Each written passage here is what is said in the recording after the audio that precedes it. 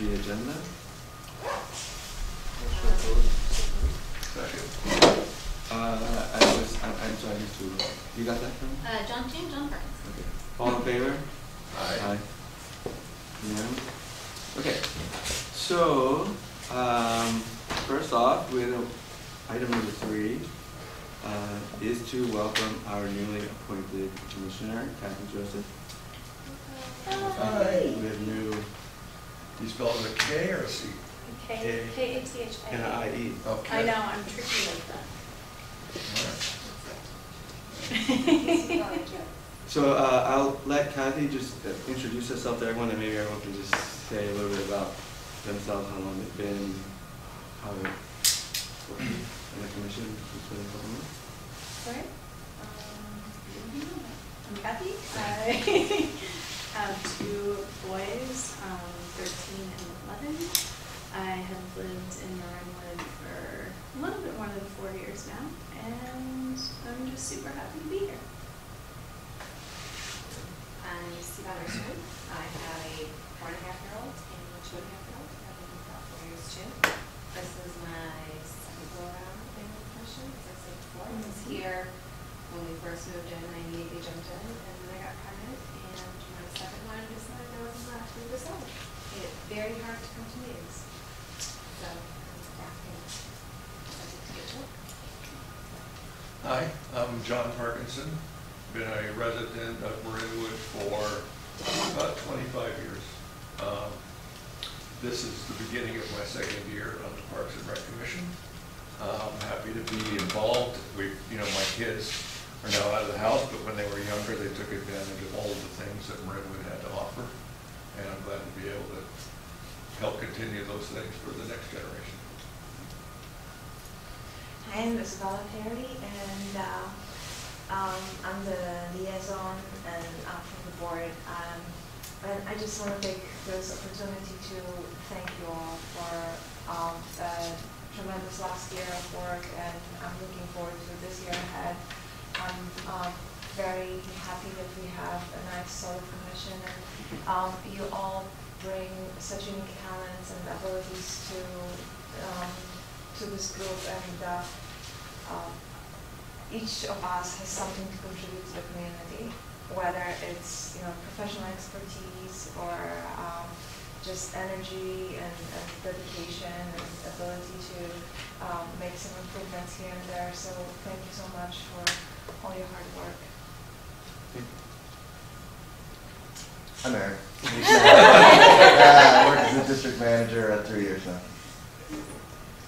I'm John Campo. I think this is my 3rd year as a commissioner, and I've been in Marinwood for about 6 years now. I'm Shane DeMartin. I'm the recreation director. Oversee all of our recreation programs in our parks department. I've been with the district almost 20 years.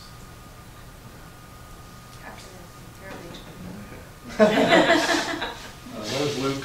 I'm one of the recreation supervisors. I oversee the pool, all the athletics programs, the adult programs, and some special events.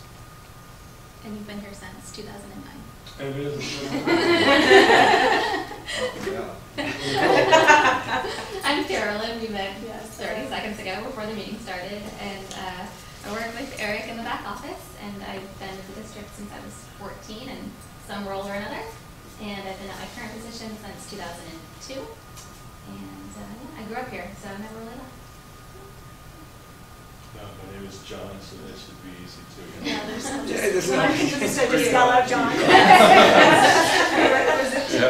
And 2 Shanes. And 2 Shanes. Who we just called John. I've been in Marinwood for maybe 27 years. Been on the commission for, I was going to say 3, but John said 3. Then you go 4. I got to say 4. Just from him. And, welcome. And I just to kind of put in context too, I've been on, I think it's 5 for me, actually. And I served a few different roles. I was a commissioner. I think I was a vice chair once. I think I was an alternate once. So I kind of filled all the stuff. But to just piggyback real quick on what Isabella said, I mean, I do think that it's really important that we have civic engagement, just in our little community, so whatever we can contribute is great. And so I'm happy to continue to serve as well. So thank you for also the board letting me sit back in the seat. Okay. With that, just as you know, that's in the packet, and just Kathy, maybe this is really just a quick overview of the review of the bylaws. I think Eric sent, and just as a, today one thing we do have to do is sit a chair and a vice chair, and also just as an alternate. Is your role is to actively participate in the meetings and all the things, and really the designation is going to happen is whether your vote counts, if you will. So if we have a quorum, then there's no vote. But if we don't have a quorum, then you can fill the vote. Not entirely. There's one person, you can have a quorum and still have somebody missing so that Kathy can vote. If every person is here, every active commissioner, then the alternate doesn't get a vote. But if one commissioner doesn't show, then you vote. You can vote. But to Shane's point, you get to participate in every Yeah. aspect of the meeting, Right. just like everybody else. Right. And your voice counts, also Right. Right. So, welcome. And so with the definition of our chair and vice chair for this year, for 2018, I did the same thing as last year. I am anyone else who wants to take that, that's totally fine. I do not have to sit here and chair. So I will turn it over to the commissioners to decide who would want to. Who is our current vice chair? That we don't. Oh, Or would be you, like. okay, that's curious. Would you like to be chair? I guess that's, it doesn't say that you have to become a chair, but I'm just asking. Succession isn't, Yeah.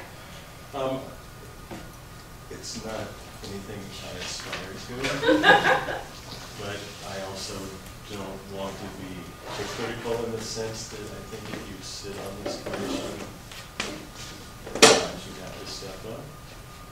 So if it's time to step up, then that's fine. But Shane, if you're willing to continue, I'm right there for you. So I got you. So I'll leave it at that at this point. John, you guys. You guys are the only other two that can because you have to be here a year. And you don't get to count previous years. You don't get to count previous years. You should. I don't know if you guys want to be nominated, but I would nominate you both for the same thing you're doing because I think you're doing a great job. Oh yeah, I'm happy exactly with the status quo, but I don't want anyone to feel like they're not getting a chance. But that's my feeling. I'll see you, Shane.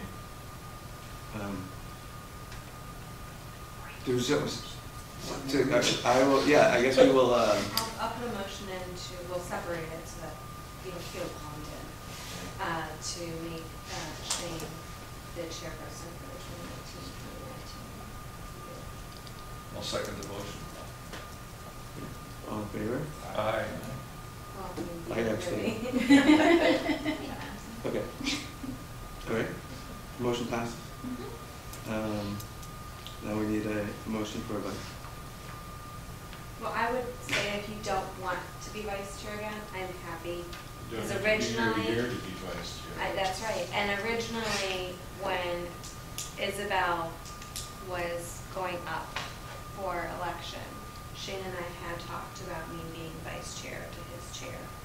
And then I disappeared completely. Right. So I just wanted to say that I'm very happy to be a vice chair, but if you are enjoying, No, then I will not take it away from Happy you. to do it, so. We can be co-hosts. No, it's too No. risky. No, throw a motion on the table to make the. I still move. Okay. So we're making a motion. Ron to be vice chair. I'll second the motion. Okay. All in favor? Aye. Okay. Motion passed. Okay, this is done. It was nice speaking. All right, so we are at, oh, good time. Okay, so item number, so that's good, we're good? All right, okay, so moving on to item number 5, public comment, non-agenda items. Stephen? Yep. Hi, I'm Stephen. Actually, I served here a long time ago. And I just want to say, this is the most important, to me, the Parks and Rec are the heart and soul of Marinwood. It's one of the reasons why we're all here, at least I think that. Marinwood's a great place to raise a family, and we've got the most creative, hard-working rec staff, I think, anywhere. And I really think that the mission here is to, provide excellence to the community, and also, in a broader sense, brand our community to the outside world. So your houses are worth more. I mean, this is a great place to raise kids. And as you know, a lot of families are moving into this area from San Francisco, and they look at what we have to offer, and it's just absolutely awesome.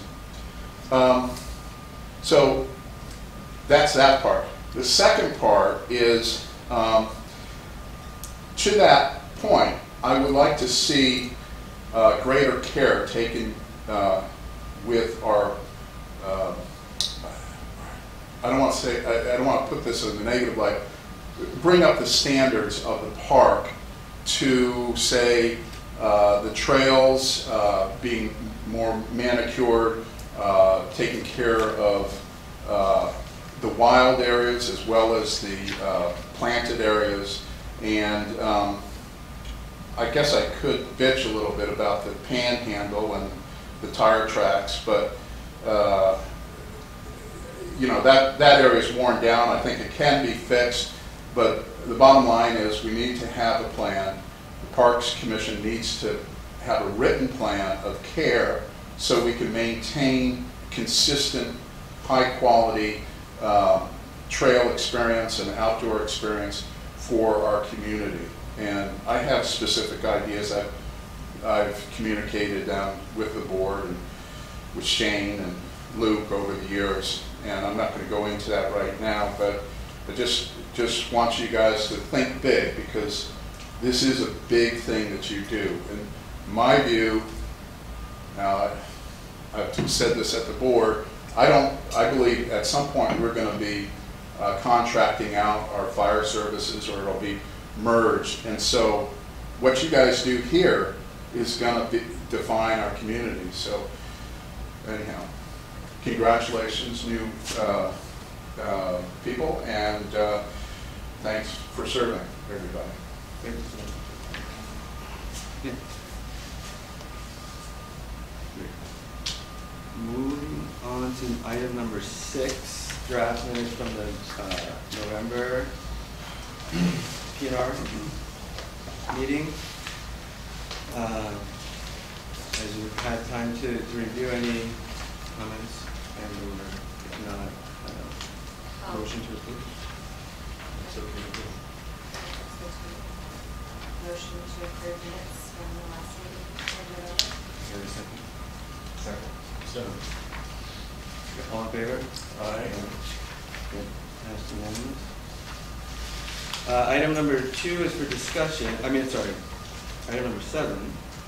The draft minutes from the board meeting is just for review and questions. There's no action item on it. Does anyone have any questions from the January board meeting? make a comment. Okay.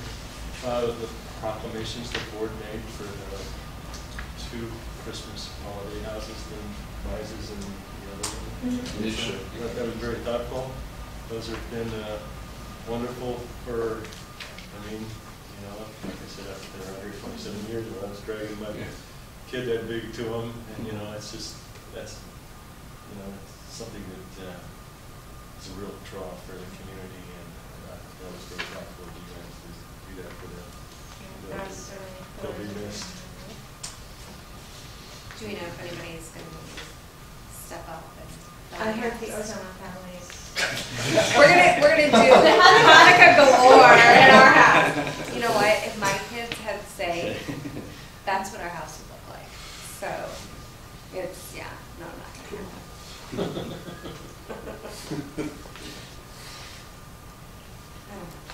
exactly right.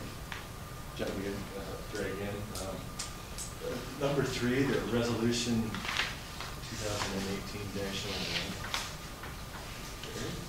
Could you explain that a little bit to me, or just maybe explain who the commissioners so, are? well, it has zero impact whatsoever on the commissioner. In fact, now that you say this, I realize I totally failed to move forward on another item. So our insurance company has a third-party carrier for workers' comp, and going through, you know, their language,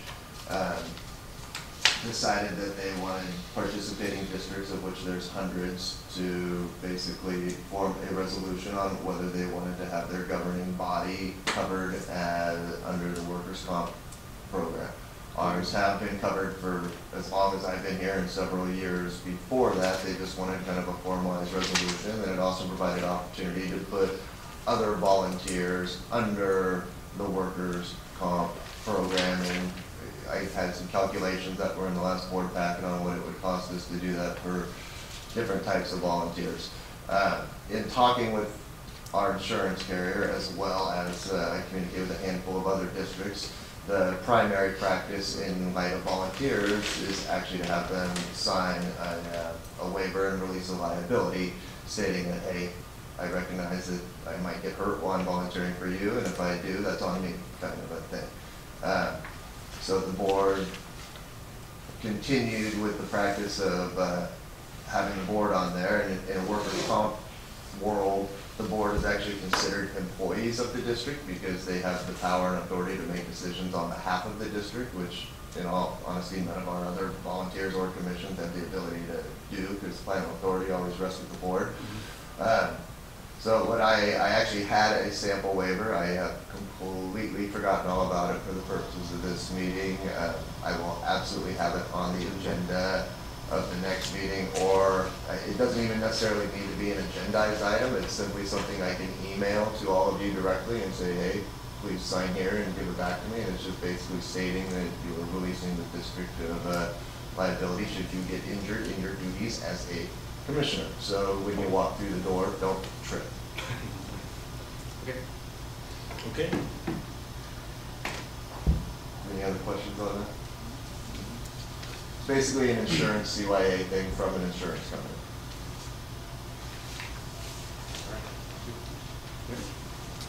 Anybody else? John? Oh, John. I got one more. Sure.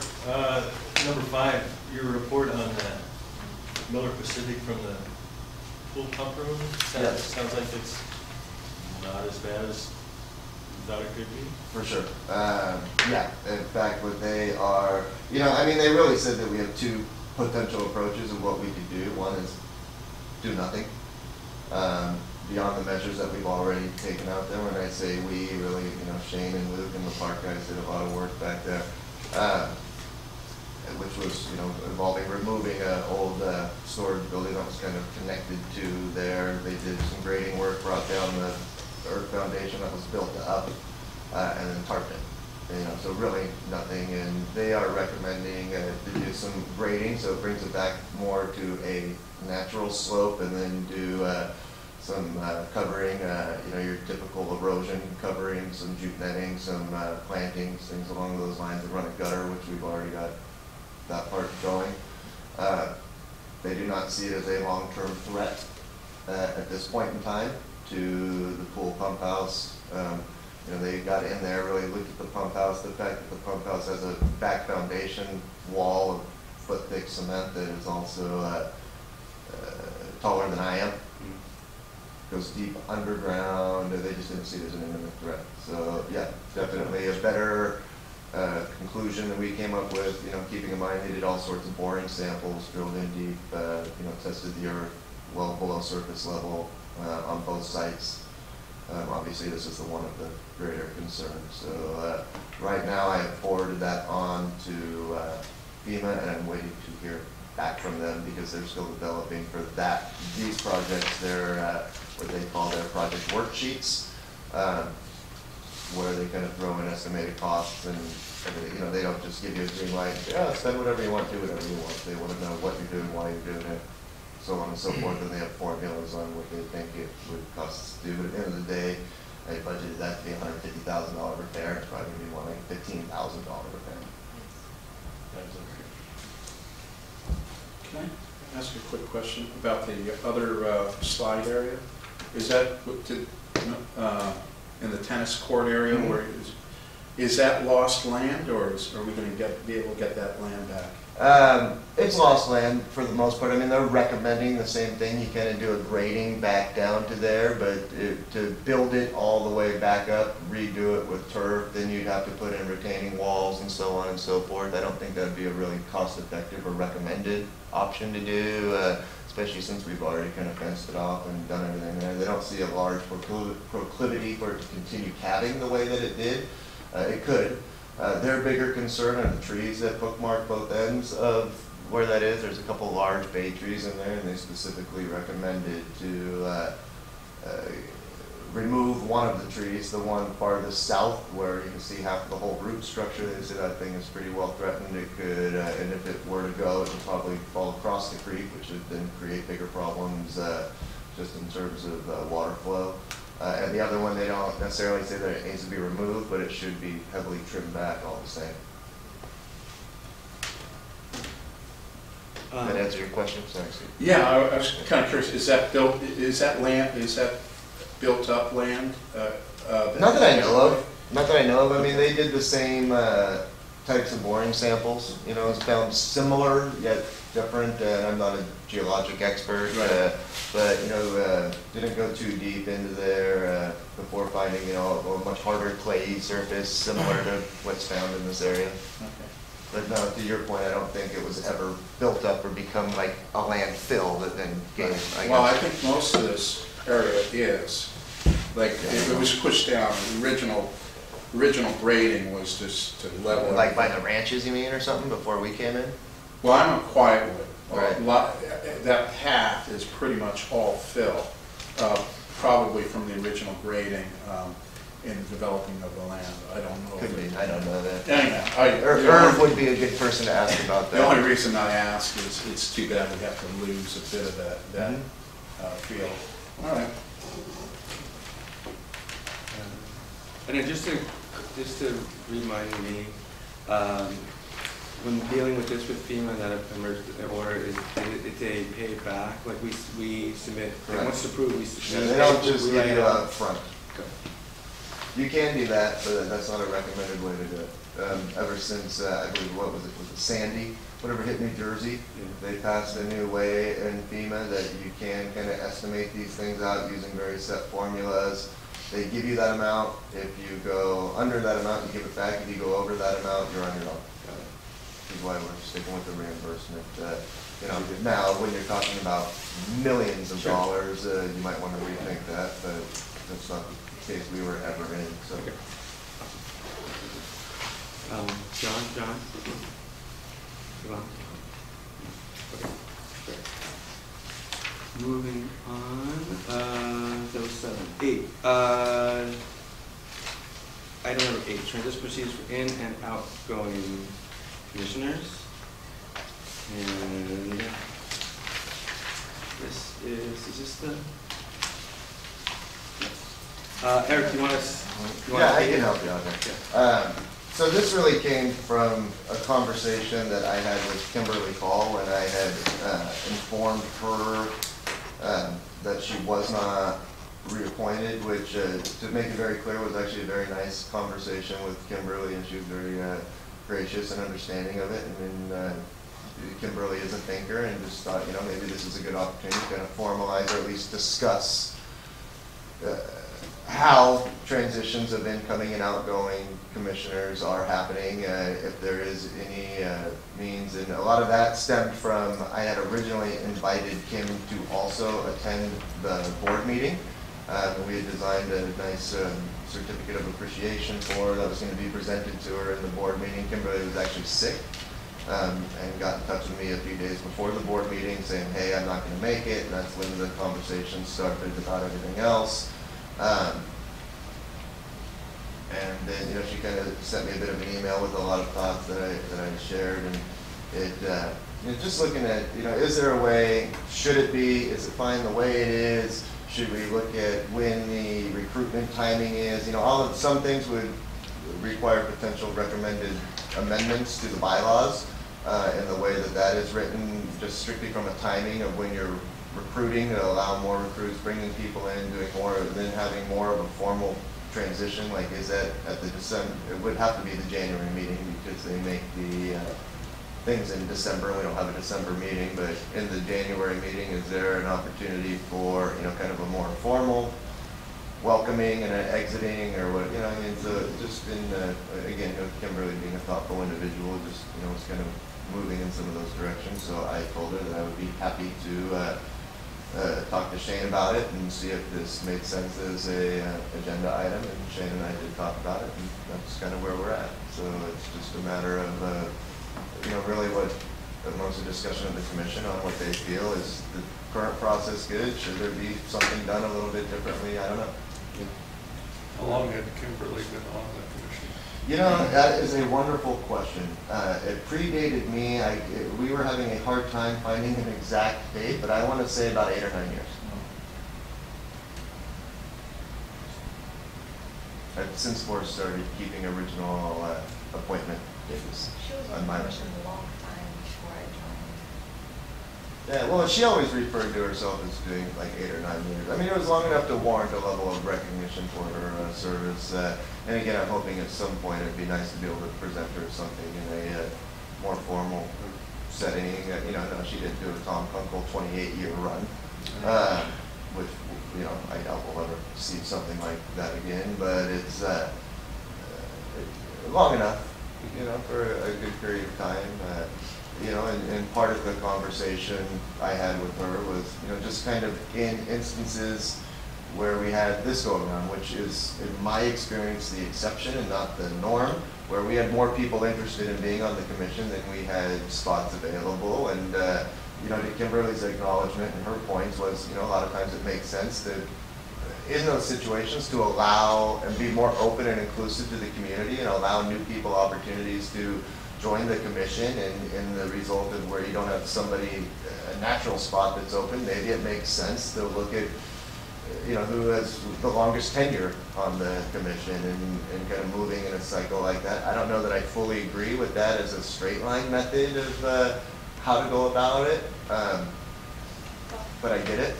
Yeah, it's sad to leave to have somebody who has that information about how the commission was working, various things that we've tried, but at the same time, it's true that we need to have openings for new people. Not that we should.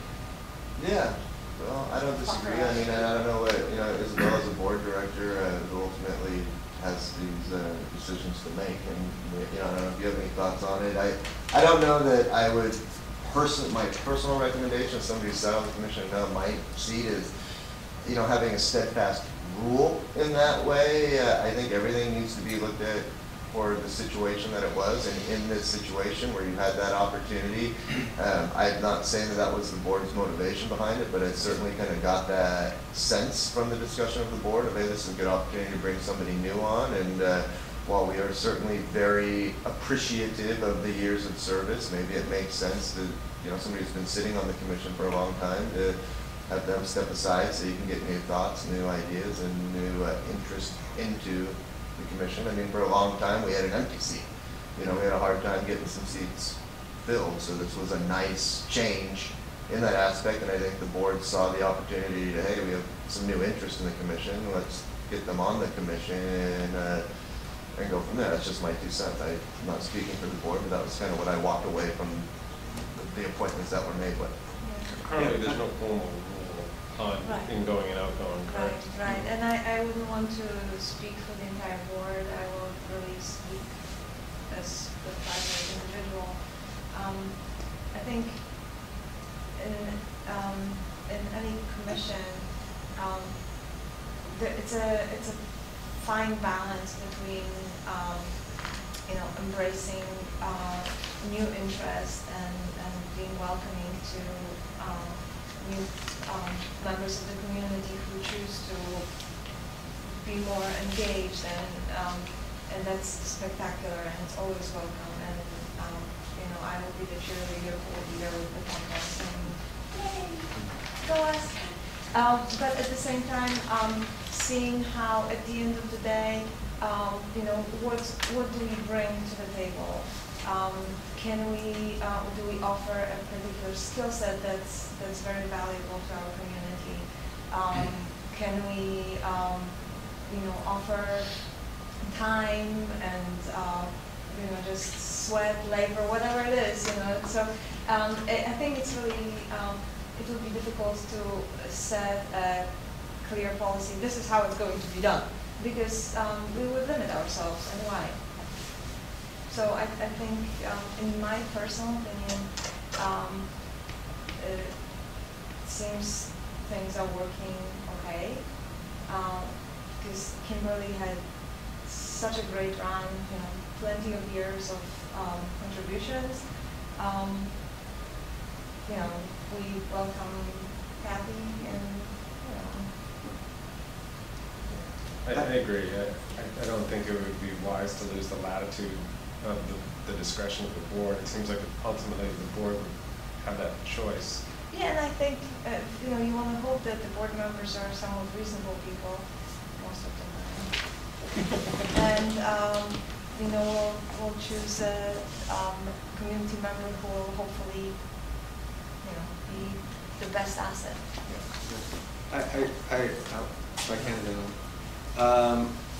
I agree, because when Eric talked about it, and I thought about it after I hung up the phone, it's like, I agree, I don't think it needs to be a hard line based on seniority, because I think that there are opportunities where seniority is not the thing that needs to be changed, right? I think that, you know, not, like I said, not speaking for the board or how the board as a group decided. I think part of it is also looking at mix, right? What's the ratios of what do we have? You know, what professions do they do? What are the age of their kids? Do they have kids? Are they new to the community? Are they been to the community a long time, right? So I think all those things should factor in to the makeup of the commission and having that ability to look at that. So that's one thing. And the second thing that I would say to that is the thing that, of all that, the thing that is a little sticky for me that I would like us to do and maybe continue a discussion on is more of the transition piece. Because if you take somebody who served for a long time, you know, we met in November, we don't meet in December, and then we're in January, and it was like it was like a hard slap finality to it. And so I don't know if, like I said, it's a rewrite of the bylaws, but that is there a transition line? You know, that there, I mean, I don't know what that does, I don't know how that shakes out, but I feel like there needs to be this almost handoff. So if I may recommend, it would be advisable to, like Eric suggested, move the, we have now finally a spreadsheet for 3 years now that you know, outlines exactly who is up for reappointment. If we start this process earlier, we post the openings earlier, we don't necessarily have to keep it, you know, that long, and this way you will gain the time that you want to, you know, acknowledge the commissioner's work on the commission level, and then maybe even appointing somebody sooner than when we did, so that there is that like transition where you're kind of like the vice whatever for that position, so that there is that transition. again, you have the power to rewrite the bylaws, so you may want to draft amendment for next meeting, and then let the commission bounce ideas. John and then John. Two. I'm glad to hear all your opinions, because I'm kind of in the same mindset. There are things in the letter that maybe just insinuated in the letter that I didn't find that I disagree with. And I definitely think it's a decision of the board to make your best decision. And I don't think it's behind closed doors. I think it's right. I think unfortunately, Kimberly wasn't here at the November meeting, so it was not only December that she, it's already been some time since, I can see a transition, maybe, bring in a little bit more and stay one transition meeting when they're both there or something. Something like that I don't have a problem with. If you, I think it works well the way it is, but we can, something along those lines. I would think it would be good for anyone who served on the board, especially as long as Kimberly had, to have the opportunity to, come to basically a last meeting and, have an opportunity to share their, final thoughts or whatever, just as kind of a professional thing to do.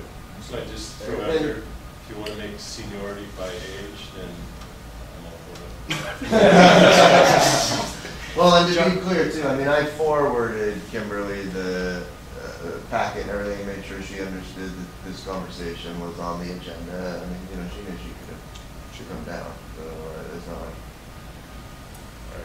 Yeah, I think just in regards to the transition piece that you were everybody touched on now, I don't know if I personally think there's a lot of value to the transition as some kind of a handoff of institutional knowledge, because I feel like this body has the institutional knowledge, so that it's always transitioning, and there's always enough people here to know where we left off to keep moving it forward. But I think just as kind of a good neighbor, humanly thing to do, to have her come in and thank her personally and hug her and say goodbye, and we'll see you around the neighborhood. Yeah. Is there any, I'm just trying to think of, moving forward, is there, and I'm not making a suggestion, but in listening, is there any, right now the appointments are made at the December meeting, and that's the way it's spelled out in the bylaws, probably in the board bylaws as well as both commission bylaws, for a, and then for the January appointment, basically the new commissioner starts in January, so they run with the calendar years. If the appointments were moved to November by the board, yet they still didn't start until January, and then outgoing commissioners would still have that final November meeting, right. Which happens 2 weeks after the board meeting. Right. If that is at all worth exploring, I'm certainly happy to work with whomever wants to, or even just draft up something myself in terms of the a very minor amendment to the bylaws. We can bring it to this table for some language review and bring it into the following meeting, assuming it gets the consensus agreement here. Yeah, I would like to, add to when we get to future agenda items, just so we can talk about potential draft. I'm happy to take a stab at it also. Great. Of a scenario. Yeah, and then depending on what the result will be of your conversation, we'll amend the board bylaws to Make a suggestion. Yeah, and you don't have to wait till future agenda because this is a topic now. We can already designate it as something to be added to the next agenda. Yeah. Related. One of the subject that always comes up, why don't people want to be part of this commission? And I got to say, the communication with the public is insufficient. None of you have your email addresses on here, and I would suggest the following is, well, I'm sorry, Shane, that you do a quarterly report. This is what the board's been up to. We welcome your suggestions, and have an email address to contact. So we're looking for your ideas. Start a dialogue with the community. I think you'll find if you set forth a vision and you communicate that vision to the public, the people will respond and go, hey, that's a great idea. I want to volunteer on this date to do that or whatever. And so it's just a little bit of a sales thing that I think would be beneficial to the community. You guys are the most important commission in town of the two. Anyhow, you're important. Thanks. Thank you. Where would we put this quarterly report that you think that people would read it more than they're reading everything else? Well, I'm just curious. what your ideas are because. There's a website, so it'd be on the But website. if people aren't really looking at the website already, There's an email blast list. I've never gotten an email unless it's from camp stuff. I'm just I- saying, I- I agree I- with you, I it would be understand nice what to you're have more saying. people, It's- but. It's a response, what I'm saying is, take on that responsibility that we're gonna communicate, we're gonna start dialoguing with people, because we wanna do as great a job as we can here. We can't do it without the input of people. Well, what is the mission of the Parks and Rec Commission? It's part of the bylaws. I can't recite it verbatim, but it's out there. I remember writing it. But my understanding would be that we're to advise the board on Yeah. things that need to be taken care of within the Parks and Recreation Department. The mission is there, looking at it. Again, I venture to say that it's on the website. That's even, no. No, and thank you, Stephen, because, I mean, you do make a point, how we communicate, how it's there, but like, I do think that there are opportunities, whether it's a quarterly report, whether it's at events, things like that. I do think that, to Stephen's point, I think if people come to, like, let's say, music on the, let's use an example, they come to Music on the Park and they see all this, the community gathering together, there's a lot that happens to make those things happen, right? We make again, as we just say, how we communicate, we make some recommendations to the board of how, like, Measure A funds are done, right? So when we do a Measure A project, we should celebrate that project being done by the, with community. So I get, what I'm saying? Like, so I'm not, Right. This guy, I think it's just, the more we talk to our neighbors, and share and hopefully ask them to help out. They may not have to stay on the commission to help. They can do many things. So I think there are ways, and I appreciate it. Yeah, all I'm saying is a paragraph or two.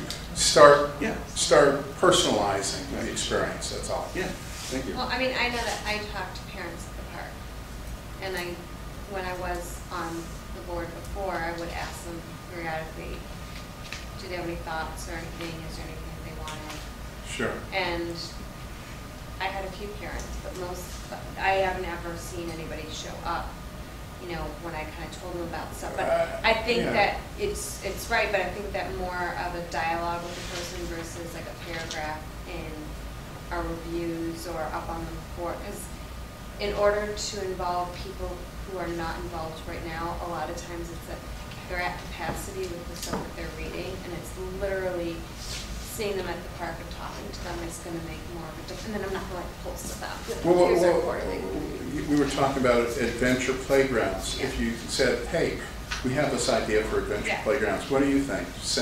Drop us a line. Boom. That's all. Thank you.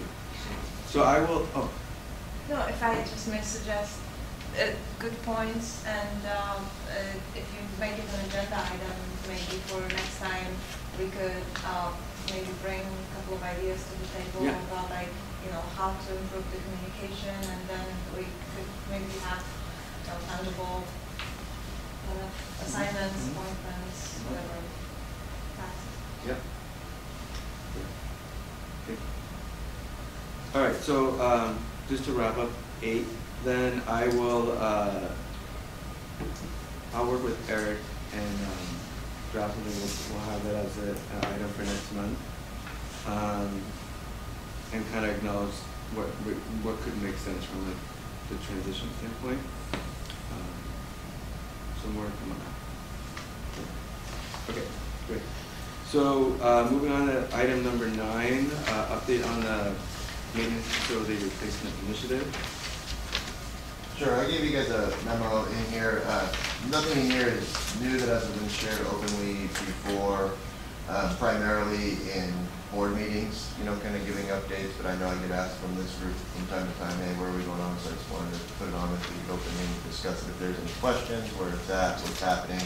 I'm not going to read the few little paragraphs that I put up here, but it pretty clearly tells you this is where we are at this point in time.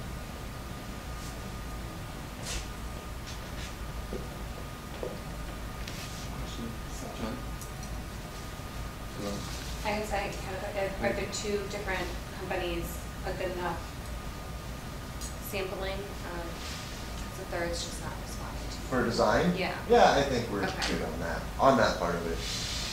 You know, we reached out to 3 different local people. I had a little bit of a back and forth with the third one that eventually it was just fourth, and the back part wasn't happening, so I Yeah. just kind of walked away from that. I do have the 2 proposals in hand. Both are fairly local people, and I think both would be good. So. Okay. What is the next, basically hurdle to get over, I guess, once, the architects have given proposals in order to? Well, enter into an agreement with them, let them do their work, and part of that scope of work is going to be preparing the site plan review application that will include their work, plus the biological site assessment, plus the site plans. We had a topo down in that area as well that kind of got incorporated into the site plan. I'm just waiting on a couple little tweaks on that. Some other markers I want to make sure that they have. And then anything else that needs to go into that site plan review application and get that submitted into the county. It becomes a much more of a formal, it's not a building permit by any stretch. It's kind of like a pre-application process, but a little bit more so than a pre-app. We've already gone through the consultations and everything else. Just these are all the things that they had advised.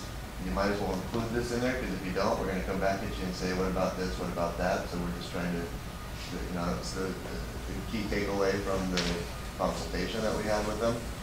And we're using their companies if they would have told us to go back and use, right?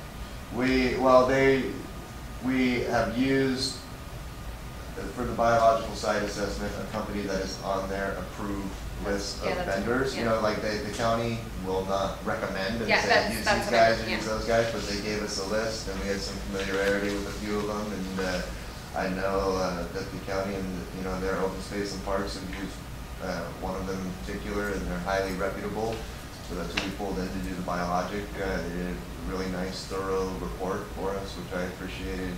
All of that stuff, I guess I should have put in here. I mean, all of this stuff is on the website. Every time I get something updated about this, I tag it onto the appropriate page on the website. So the complete biological report's up there. Everything is to where we currently stand. So what do we need to sign one of the architects and get it moving? Just the final agreement. I actually shot him some final questions today saying, hey, can we also incorporate this? And then he gave me a time and materials rate, and acknowledgingly, and I don't disagree with him, it's hard for him, especially after phase 1. So there's really 3 phases involved with an architect. I can't remember if I really put that into here. One is the one is the first kind of design phase that goes with the site plan and all that for the site plan review. After you get through that process, the second would actually be construction drawings and things that would become part of the building permit review. And then the final piece of that would be construction oversight to make sure that it is happening in accordance with the architect's plan. So until you get through this first phase, it's hard to know what phase 2 is going to involve, or then what phase 3 is going to involve. A lot of it looks at the complexity of it. I know that the rate he has quoted is significantly lower than your typical going rate on this that you'll find, especially in this area. As a local person that is happy to kind of have something to work on, has connections with the district, so on and so forth. So that's a good thing. Once he kind of gets back, and there is a board member I've been working with and sharing all of this kind of stuff with, the project's budgeted. Neither of us, it's something that I feel, and we feel I already have the authority to enter into this first phase. It's got a 7-day out on the contract. If for whatever reason the county just says no way, and we're not going to be able to push forward on something, which is certainly a possibility.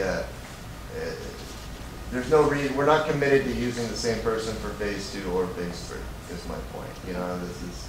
Both of the architects gave us TNM?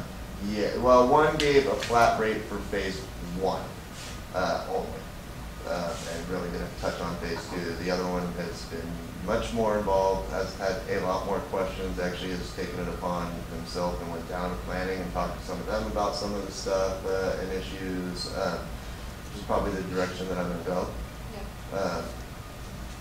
Just because there's a lot more, it seems like a lot more involvement and a lot less of a cookie cutter kind of approach than the other one does, understands the needs here a little bit more, so on and so forth. So, yeah, and then, honestly gave us a flat rate. So look, this is just going to be my flat rate for all services that include the drawing. I mean, some places will say, yeah, the drawing fees are going to be this much, the permitting fees are going to be that. This is just flat average rate, which I also appreciated, and kind of gave us the guidance that he gives other clients is that in projects like this, look at total construction costs, 80% being hard costs, meaning, people actually doing the building, and 20% are going to be your soft costs, which are going to be architect permitting, blah, blah, blah. And a lot of times architectural of that is about 60% of your, 20% of your, so I was, we were able to kind of gauge a bit of a round number that to his understanding and credit hasn't, isn't willing to commit to, because you don't know what the scope of his work is going to need to be until you're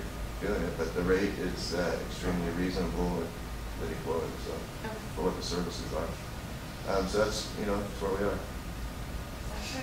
Did you get any kind of a time frame for any of this? I think we can get moving on that part quickly once we kind of enter into this. Like I said, I literally got his kind of final proposal last week, shot back to him today after a couple people had a chance to review it, that said, hey, and some of the stuff was I just wanted it, more things clearly spelled out, even though I know we talked about them. How about we get it actually written into here, which is like, preparation and submission of, say, the site plan review, just little things like that, and then just saying, okay, again, realizing these are only estimates, but I'm kind of breaking down the potential of total cost that if, we're looking at a $100,000 building, 20,000 of those in soft costs, 60% of that's 12,000, so is that a fair rough estimate? And then can you tell me what percentage of your total time you think would be spent on phase 1 versus phase 2 versus phase 3 without actually committing to these, saying, oh, it'll take me 10 hours for this and 8 hours for that, just in your experience. You spend 50% of your time in phase 1 and 30% and then 20%. Just so I want to have something a little bit more concrete in my head, even though I'm not going to hold them to that. Yeah. Do you think it's reasonable to have something for the board meeting? I'm hoping to actually have something signed and moving before the board meeting, to be quite honest with you. Again, I mean, the project's been greenlit to a degree, it's been budgeted to a degree, the scope of its services are well within my thresholds to go with, and I don't think that this is a standalone separate agreement that we need to take to the board and say, here's this, here's that, pick one, because then I'll have 5 different, I think at some point it's going to take, and I certainly have been involving our most, let's just say, experienced board member. The stuff with Herb Schwartz has been working with me on all of these things, so it's been a great asset. Okay, Shane, can the commission talk before the public talks, though? Isn't that the way it works? Yeah. Yeah. With that. Sure. Sorry. Okay. Do we think that there's any expectation or ability to get this constructed before the next winter? That's the goal. So, okay, that's still a possibility. Now, with that said, my larger fear is turnaround time at a county level. Planning department is so backed up and so short-handed right now. I really can't even begin to give you an estimate on how long it's going to take them to get back to me on a site plan review, and then how long it'll take them to go through their processes. If based on that, we then keep moving forward on this site with building application, permitting, and everything else. So That's where you pull your soft skills and you engage well, and just you do, invite and them to they coffee like a lot. us, and we've already got a planner who's already started working with us on this and has already said, hey, make sure that when you submit this stuff, you let me know, because I'm already familiar, and I'll be happy to kind of go in and request to be assigned to this one, so on and so forth. So, that's my larger fear. Right. is just how long that process can take, but we're trying to dot every I and cross every T before we give them something. So that way they don't then shoot it back and say, oh, you're missing X, Y, and Z for this, please add this, and then get it back to me. We're trying to get everything, if not more so. Right. It just seems like there's still a lot of pieces. Well, it is a hell of a Yeah. process, Yeah. and then you're still talking about the bid process, you're still Yeah. talking, you know, it's, yeah. for But sure. it's, I mean, it's definitely, to me personally, it's the most important project. Absolutely.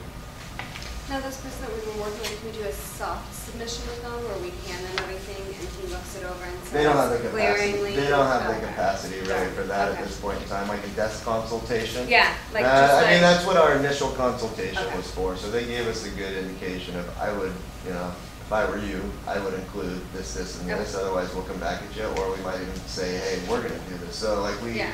we did the biological assessment for around $4,000, the county charges $15,000 to do Yeah. it, and they would have used the exact same firm, most likely, Yeah. that we paid a hell of a lot less to do Yeah. it directly ourselves with.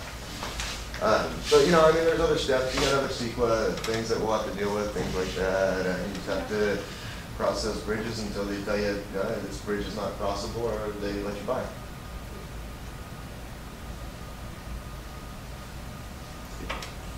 Okay, so I'd like to save everybody, the community, a lot of money and a lot of grief. But before I launch into that, how many of the people here were at the meeting a year ago with the public? I know you were, Shane. 3, 4, 5? In that meeting, which is recorded, there was a lot of concerns about locating it where apparently the commissioners wanted to locate it. And number one, I think if you're going to go ahead and ignore the wishes of the community or not vet it in the larger community, you're going to have some objections. And why is that? Well, what is the purpose of the park? The purpose of the park is for recreation and enjoying our open space. The current footprint of that maintenance facility is about, I'm guessing 2 acres, I'm not sure. We've got 3 guys there. And it's a 3-guy landscaping crew that has not huge responsibilities, and it's a massive footprint. To put basically an industrial facility next to a protected stream bed, protected waterway is, I mean, it's foolish, and it really takes away from the utility of the park. Now, I have mentioned this before, I'll mention it again, and please listen. George Lucas had his studio project canceled because of environmental concerns from the Department of Water and the Fish and Wildlife, and although they said it was the neighbors, it was actually the regulators that clamped down on that. If you're going to put an industrial facility with industrial chemicals, cancer cause, you know, bad stuff next to the creek, I will personally object. I will also bring in environmental groups to oppose that. And I don't want to do that at all because it's just a waste of time and effort, especially since we do have an alternative right next to the firehouse, which has never been seriously considered at all. And I think, you know, quite frankly, if you go forward, you're going to really be mistaken on this. The other thing is, if you do go back there, the size of the facility is ridiculously huge. A 3-man crew normally would have maybe a 1-car, the equivalent of a 1-car garage or a 2-car garage. That's it. And that's all you really need for the equipment required. Now, you may have to reconfigure some of the equipment, but it can be done. We don't need a dump truck. We can make do with the trailer. So there's EIR problems. There's a lawsuit problem, and it's going to get very, very expensive. So the big vision here, and I said one of the reasons why I want to keep that area open for the enjoyment of the community. That area is absolutely perfect for an outdoor preschool kindergarten right along the creek. You could put an adventure playground right there. The trailer could house a preschool, and we could make 50 grand a year or 100 grand a year, whatever the figures are, and actually pay for the new maintenance facility out of the increased revenues. I just think, don't be foolish here. The community doesn't support it, the regulators won't support it, the environment won't support it, and to go ahead without, with all these red flags, I mean, it's just foolhardy. So, and you probably don't need a custom building when there's plenty of off-the-shelf buildings that most maintenance facilities use to house their equipment. It's actually astounding to me. We started off with a steel building. I think it was going to cost $7,000 or $10,000, and now we're up to architects and fancy drawings, and it's going to be very, very expensive. So let's put our money into programs and our efforts into good things for our children and for our community. And that's why I was here.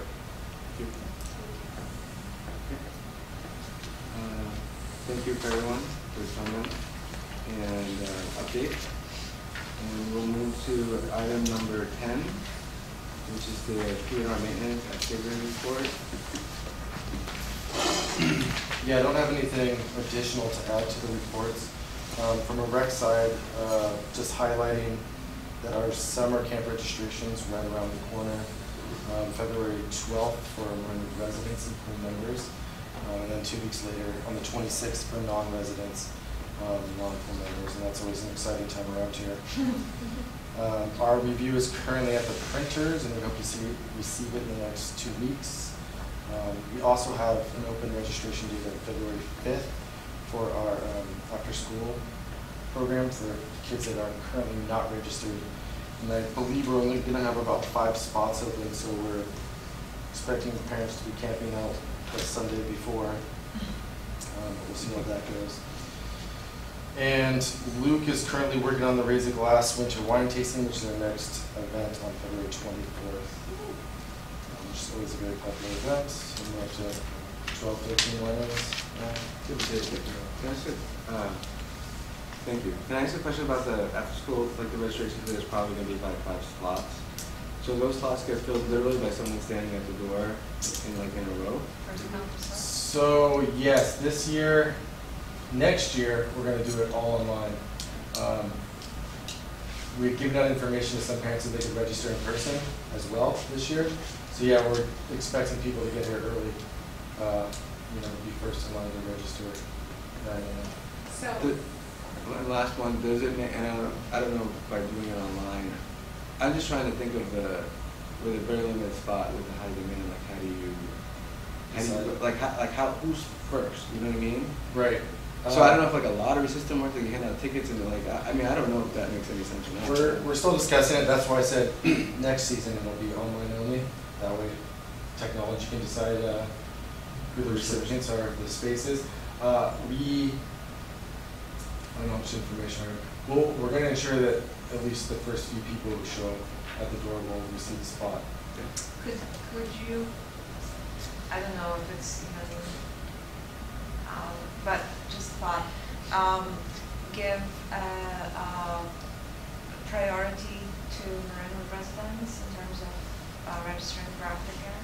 Something else we talked about for next year, the ship has sailed this year just because we've already given out a lot of the information. But because it's, we keep waiting for Santa Fe to open up more spots, but it doesn't look like it's going to happen. So it's something that we definitely. I talked to somebody who had talked to the schools. They were trying to figure out why how they can hire.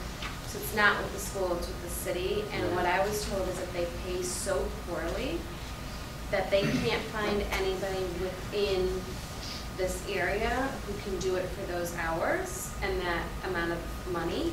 It would have to be like, we'd have to find people, but then they wouldn't be able to get here during those times. So my general suggestion with our limited funds, limited space, limited everything, if we could open up more spots, we would, I mean, clearly we would get them filled because it would, what was it, like 3 times over the amount of kids that we had last time we had in wait list. But I do think having Marinwood residents be first come first, and then if there's other spots, open it to them, because it's really not fair for those of us who live in this community to try to like bus our kids to other, or hire a nanny to like come get your kid to bus them to some other place to go. I mean, pick them up. it's definitely something that looks like we can implement for next season. It's just the information already given, have already been given out to so many people. With the school situation, it's more complicated than just not having staff. They do have a staffing issue, but that's not the reason for their members. It's a licensed program, so they're filling the capacity, and they haven't been very creative on how to increase the capacity, whether it's utilizing classrooms or building additional temporary buildings or modular buildings. Because we've been in contact with them, you know, even as recent as a couple weeks ago, to see if they're going to be opening up more spots so we can give people information that didn't get more of the program. But no, they've got like 100 and something people or 200 people. It's like a 2-year waiting list or something. So yeah, it doesn't seem like they're really trying to meet the demand. Does the city run on-campus after-school programs or licensed? Yeah. Why? Their license. They even advertise it as a license. I'm sure at the end of the day it has something to do with the teachers' union. Maybe. And the fact that they have to run a very distinct operation. And No, I mean, so it's like, doesn't like as a matter. working parent, you know, it's, Yeah. like, it's just crazy. it's a Marinwood Community Center. I agree that like if we can give a nod to our local taxpayers, I think that's a nice gesture. Because it also makes you want to come back to camp. Yeah, and I mean, we increased the overall number by 5, I believe, going into next season. We arranged after-school classes and so that we could still shuffle everyone, but Yeah. we got to build up this classroom, double the space, we can take more kids. I'm really good with Legos. I can build it out right now. So, can I ask a question, Shane? So if you had the space and facilities, you could do another thing? Okay, Yeah. so I'm making that point, obviously, to utilize that space where the maintenance trailer is. And that would make money. That would bring more money for more good stuff and staff raises.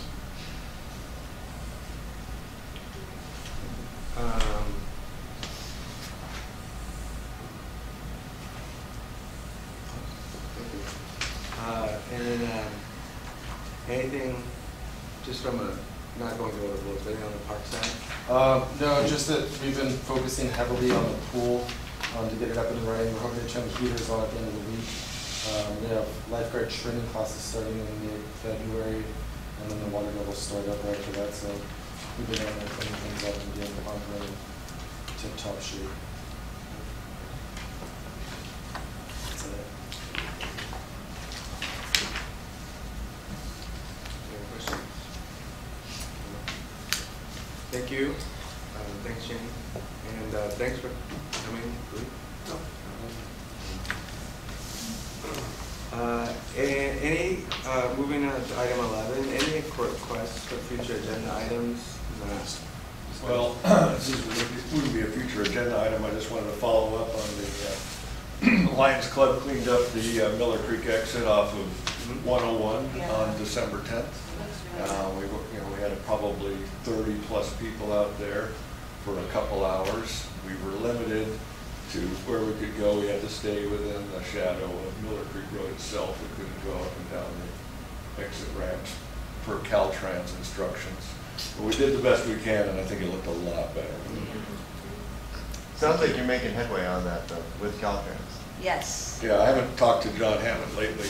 I know we're looking at Lucas Valley at some point. I'm just waiting for him to pick a day. I got an email from John Hammond recently that it sounds like he's been able to bridge that gap with Caltrans. He had actually asked if it would be at all possible to borrow some district equipment, and wasn't very happy with me when I told him that, yeah, that's just not something that we can do. Yeah. And I actually suggested to him, I said, you guys are getting a lot of really positive buzz out of this. People are talking about the work that was done. It's getting the Lions Club some really good publicity, hopefully maybe drive some membership into the Lions Club. But it, even if you started a very specific fundraiser, so you're saying, you know, like renting weed whackers costs $100 for the day or whatever. Yeah. I said, you know, if you did a very specific fundraiser, you know, through direct appeal, through GoFundMe, through, you know, getting the word out, you know, through basic social media platforms, I'd donate to it personally, and depending on your date, if I can arrange childcare, I'll give you some of my sweat equity. I mean, we as have well. people that have, we just bring a few out. Yeah. And just take care of it. Yeah, well, and I guess it Big made it wall. sound like you guys rented a couple or something last time. Did we? Too. Yeah, unfortunately, I mean, especially on that power equipment, it's just not something the district can lend out. Yeah. It's, I mean, we make our guys go through all sorts of safety workshops and things on it. But, I mean, I felt bad telling them I can't do that, because I think that the cause is incredibly worthy. It's just not something the district can do, but it does sound like he's getting close to getting a date set for the rest of the work too. Good, good. Thanks. It just makes the other side look. Yeah. Well, I want, you know, I take the Lucas Valley exit Yeah. myself, so I was like, come on, let's get this one. Yeah. Looking like, you know, you're not going into Hillbillyville. Well, I think Bender Rock and Baldwin and underpass there, you know, Yeah. all sorts of collection. All right.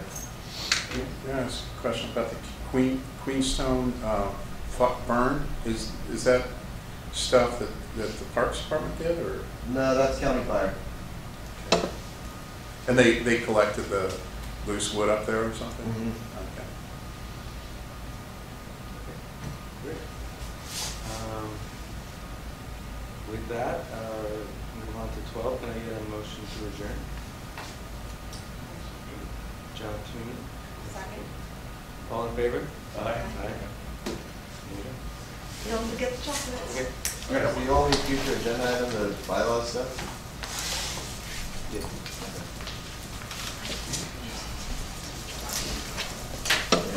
Thank you for the chocolate. Of course.